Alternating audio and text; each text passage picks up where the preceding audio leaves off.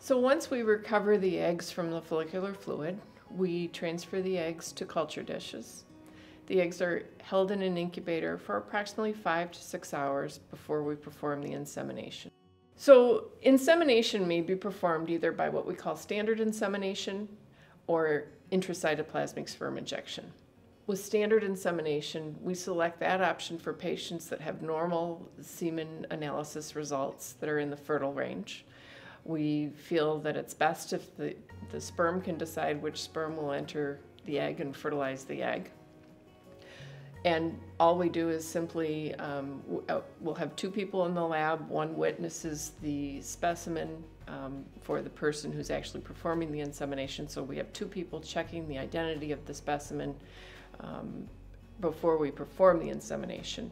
If we're performing intracytoplasmic sperm injection, we also have the witness system in place.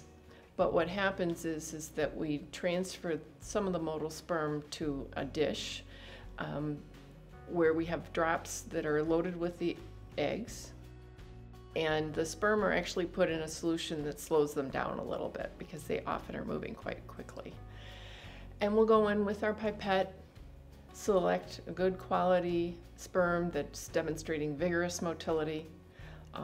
We then smash its tail or actually disrupt some of the membranes that usually are disrupted during the regular fertilization or insemination process, and then we'll pick up that sperm and inject it directly into the egg.